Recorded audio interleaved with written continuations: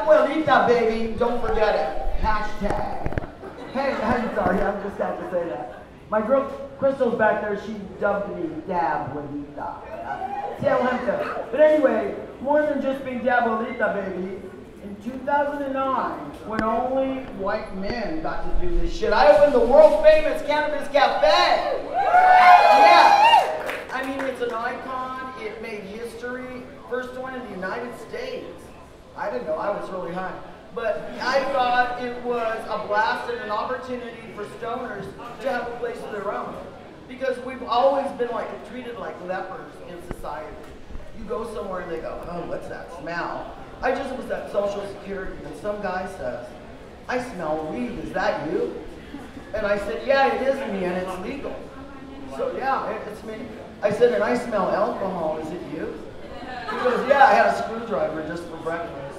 So yeah, you know, it's out there, we're doing it, and I think that it's really important that we have a place like the Cannabis Cafe to go to have events, to experience playing pool while you're high. What the hell? What's wrong with that? In the time that we've had the Cannabis Cafe open, we absolutely had no accidents. No one ever came back to me and said, your place, like you would at a bar, caused someone to be impaired and there was a death or there was an accident. No one. We've had Portland Police Bureau come into the cafe with their gang enforcement because we had hip hop going on. And of course, you know, if there's hip hop and there's people of color around, of course there's going to be a fight, right? They came storming down our door. I said, no, come on, let's see, come and see. There is no alcohol here. There are not going to be any fights because we're rapping.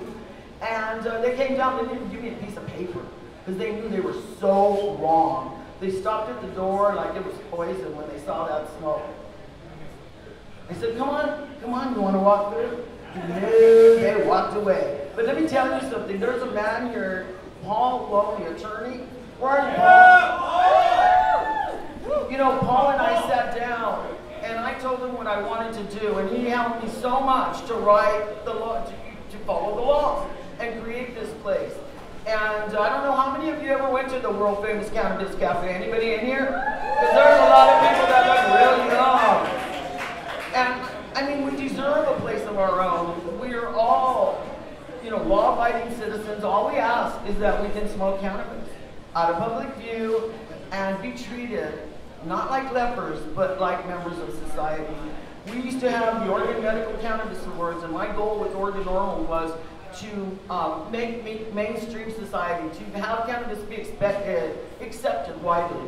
Well, the Oregonian was at our last event at the Ambridge Event Center down the street somewhere, and it was unbelievable. They came to me and they said, Madaline, when you find out who the winners are, please give us a call. We'd like to put them in the morning paper. In the Oregonian!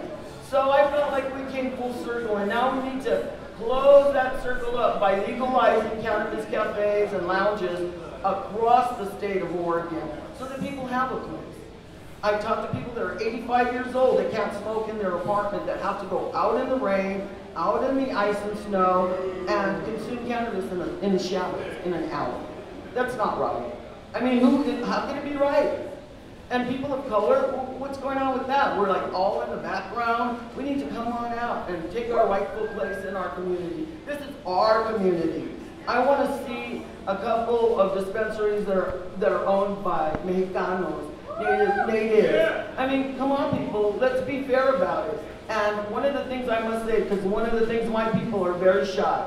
They really are. They're gangsters, but they're shy gangsters. All right, they really are. And we need to get them out there. We need to get them involved because everybody deserves to be in this industry if they want to. Am I right? Yeah. Here, I'm going to turn it back over to Sam because he's the man who knows what he's doing. Come on, Sam. So proud of this guy. He's a